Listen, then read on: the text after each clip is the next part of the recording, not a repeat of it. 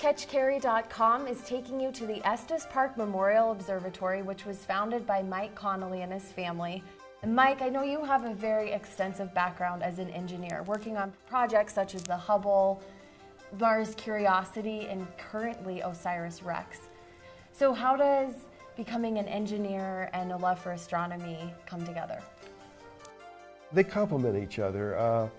The engineering aspect is a result of the scientists wanting to study and explore new adventures. And, you know, all of the missions that I've worked on, Hubble, MSLA, which is Curiosity, and the current one I'm playing with or working with is OSIRIS-REx, they all have a science background. The OSIRIS-REx mission is to go out and hunt down an asteroid and study an asteroid and eventually bring back a little chunk of it so that we can see what the initial solar system was made out of. When can we expect to see that asteroid? The launch is scheduled in 2016, that's OSIRIS-REx. It'll go flying out to this asteroid. It takes about 2 years to get there. This asteroid is what they call a near-Earth asteroid, so it crosses the Earth's orbit, and it takes 2 years to get there. It'll spend 2 years taking all kinds of measurements. At the end of that period, it reaches down, it gets to like 20 feet of the asteroid and sends a big arm down and grabs a chunk of it and puts it in a capsule, flies it back, and that takes another 2 years to get back, and then it lands on Earth. It'll be out in Nevada, out in either Nevada or Utah in the proving grounds, and they're going to snatch it out of the air off a parachute and study the asteroid. And what about with Magellan? Okay, Magellan obviously working in the thermal engineering realm. So what was one of the most memorable moments? Well, Magellan was a spacecraft, a NASA program to go and study Venus. I worked on it for about 6 years. It may have been a 10-year project. We did the build and the testing and the flight of Magellan. It was one of the most successful NASA programs in a long, long time. It did all of the mapping, it did all of the science that they wanted to do, and frankly, they were running out of things to do with it, and so what they did was a controlled re-entry where they just let it gradually sink into the atmosphere and basically burn up. Just recently, it was Curiosity, which was Mars, the Mars lander, MSLA, Mars Science Lab, which was later named the Curiosity. Last August when it landed was like 7 minutes of terror, I believe that was the name of it.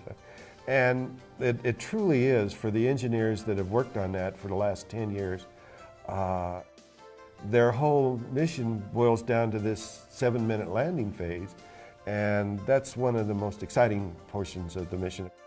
That was a first time only landing, and it's coming in from you know, from space, and it's going to go up to like 50 times the speed of sound, and it's going to come stopping in midair, and you're holding your breath. And for 7 minutes. For 7 minutes, that's a long time. And it worked perfect. It was phenomenal. Now that we have the science end of it, how does that work into creating the Estes Park Memorial Observatory?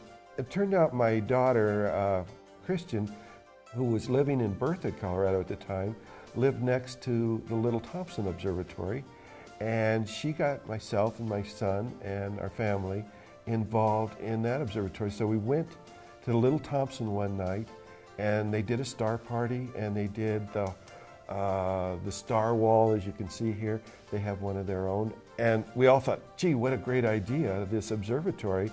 And there, a small group of amateur astronomers got together and built it for the community. And then I had the tragedy of my life. I lost my son and daughter in a motorcycle accident in 2005.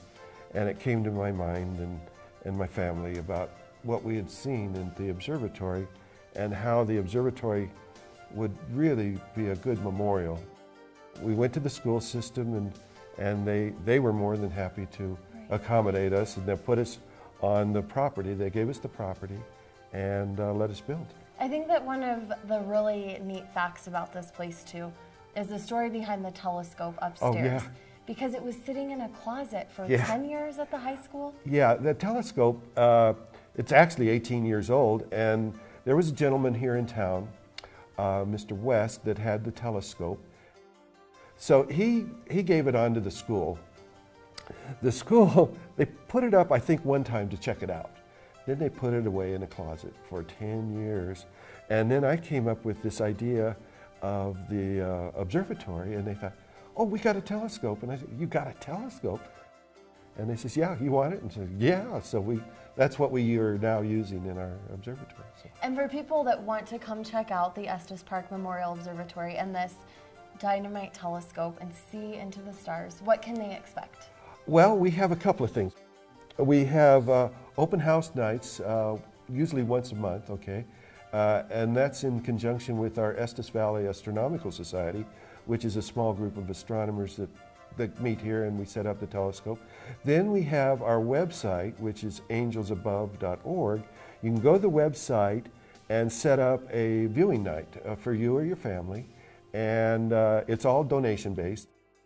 What happens there is myself or another volunteer from the Astronomy Club will meet with your party and take you up and do some night viewing. And typically it'll last a couple of hours, and we have real good dark skies here in Estes, so you'll get to see some really cool stuff.